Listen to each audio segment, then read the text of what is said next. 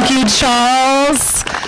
Charles, my TV husband for a long time, gave me some of the best advice I ever received in the business. And if I'm the mayor, I'm going to be living by those same words, Charles, so thank you so much. I'm trying to make some room here for these microphones, you guys. Your microphones are taking up a lot of space.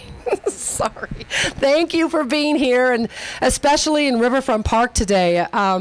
Means a lot to me that we're here, because this is where I've covered a lot of the stories in my past 30 years of being in television news. It's where we've covered Bloomsday and 4th of July celebrations, Hoop Fest, and now the very exciting renovation that's going on here in the park. The new home for our historic Louvre Carousel and the popular ice ribbon and the renovations still going on around us today. Cannot wait to see what it's going to be like when it's all finished. This is a park that we all get to enjoy because of the dedication and hard work of a man named King Cole.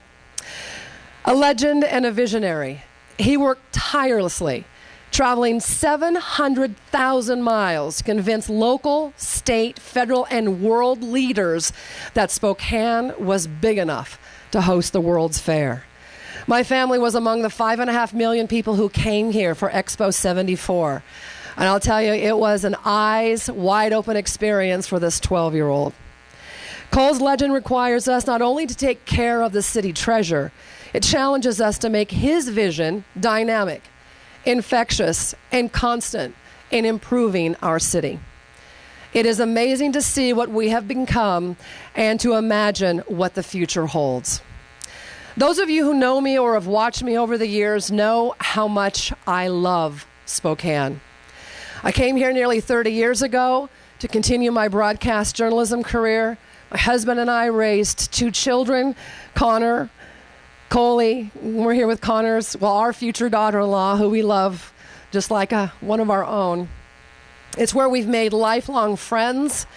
It's where we've been active in the community. It's where we own a small video production business. Spokane's future is our future. Today, I see a city government that has made some real progress, bringing more accountability to our outstanding Spokane Police Department, starting the long process of repairing our streets. We've got a lot more work to do, and investing in stormwater projects that keep our river, our most important natural resource, clean. At the same time, City Hall has been bogged down with bickering and charges of employee bullying.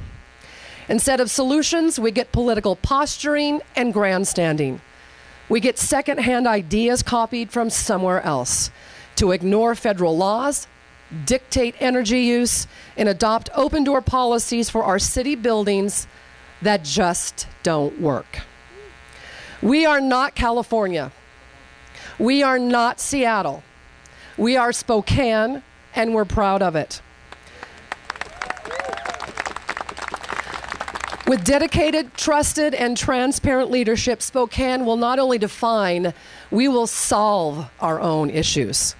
Spokane deserves better, my friends, a lot better. This is why I am running for mayor. Over the years, I've gotten a close-up view of the real challenges before us.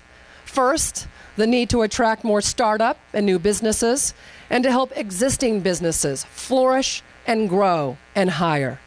We need a vibrant and safe downtown and secure neighborhoods. Property crime and auto theft have been unacceptably high for too long, and we must do more to protect the most vulnerable and those who are suffering. Those are the homeless, the drug addicted, and those living in poverty. These are issues that cannot be ignored and must be addressed with compassion. I believe it's going to take all of us together to find and enact policies to effectively combat the challenges that face us now. I intend to take a hard look at the ethics and employment standards to protect city employees, especially women, from bullying and harassment. And we need a change in leadership. What is the use of a good idea if you are so caught up in fighting or you're so abrasive that you can't build the consensus to make it happen? Let's free up our city employees to do the great work that they're trying to do, serving our taxpayers without having to deal with negativity and conflict. 45 years ago, King Cole looked at Spokane and said, "We can be something greater. We need to harness that vision again today. Over the past weeks, I've been inspired by the discussions that I've had with business leaders and people who are driving remarkable innovation and investment in our city. Businesses like Rover.com, who just moved into the new Wonder Building, and Ignite. We need to celebrate and learn from their successes and experiences. That's all of us working together. We will make Spokane's future brighter, more prosperous, and safer. Consensus building will lead to Spokane solutions that work for us. And leadership that is committed, focused, and effective will make all the difference. Finally, an important part of the mayor's job is not only to work for sound fiscal policies, but to be a good communicator, a good listener, and above all, an advocate for Spokane. I will be a mayor who will work my heart out for Spokane, because my heart is Spokane. And I promise I will never embarrass this city. This isn't just a campaign, it is a coalition that will seek Spokane solutions to our shared issues. There will be no challenges that we are afraid to confront, no voices that will not be heard, and no real solutions that we will reject. That is why I am running for mayor. Come and join our coalition. Be a part of this Spokane movement. Thank you, everyone, for your interest, your prayers, and for being here. Now let's get to work. And I want to thank all of my family, of course, and my friends who are here. This represents a real collaboration that I want to make very, very clear. This is a nonpartisan race. This is a nonpartisan position, and we need to collaborate to get things done. You'll see behind me people from both parties. You'll see business leaders. You'll see teachers. You'll see friends, business owners.